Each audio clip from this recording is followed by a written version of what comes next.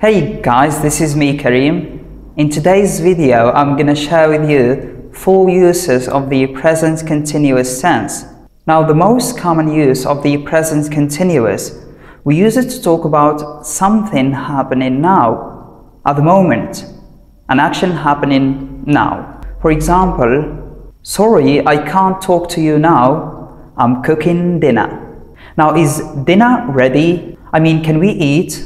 No. Why? Because the guy is still cooking. He is cooking dinner. He's cooking dinner. Now, the second use of the present continuous, you can use it to talk about situations we see as temporary, not permanent.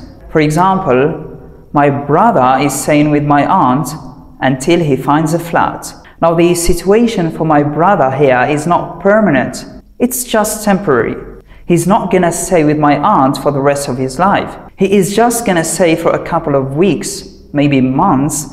Then once he finds a flat, he's gonna leave. He is staying with my aunt. You can also use the present continuous for describing a situation which is gradually changing. For example, people are working longer hours these days.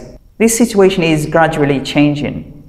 My English is getting better. I'm describing the level of my English here, which is gradually changing. My English is getting better. Now, the fourth and last meaning, or let's say use of the present continuous that I want to share with you today, we use it for future arrangements, for things which we have arranged to do in the future. For example, what are you doing next weekend? What have you arranged to do? I'm taking my son to the zoo on Saturday, then I'm cooking lunch for some friends on Sunday. I'm taking and I'm cooking. These things will happen in the future.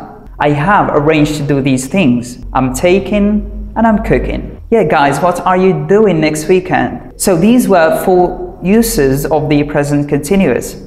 Thanks for watching. Bye-bye.